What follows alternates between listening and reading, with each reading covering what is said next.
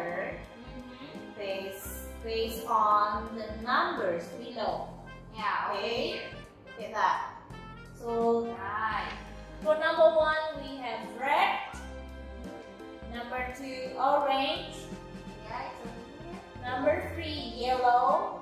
It's over here. Number 4 pink. It's over here. Number 5 green leaves. Yes. And number 6 brown. Brown is the flower pot. Yes.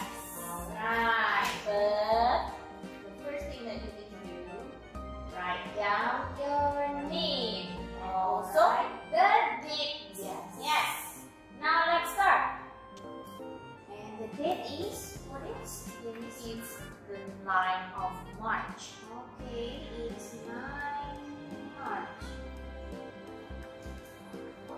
2020. 1. 2021, children, don't forget that. Right. Okay, now let's start color the flower according to the numbers. Miss Dita is going to use the crayons and Miss Hari is going to use Color pencil. yeah. It's up to you. Which one do you have? So that's what you are going to use. Let's start from number 1. Yeah. Okay. Number 1 is Red. red. So you have to find number 1.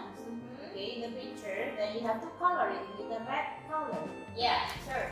Let's go. Okay. I will color only one flower. Yes. One. Just for the example. Yeah. And then number 2 is What is that? Start with orange. orange. Okay. Take your orange color pencil Yes. or crayon, then start to color. Yeah. Then number 2. Now we Yeah. go to number 3. What is it? Oh, it's yellow. Okay. The yellow color. Done. Done. Finish. You done. Now what's next? Number 4 is Pink.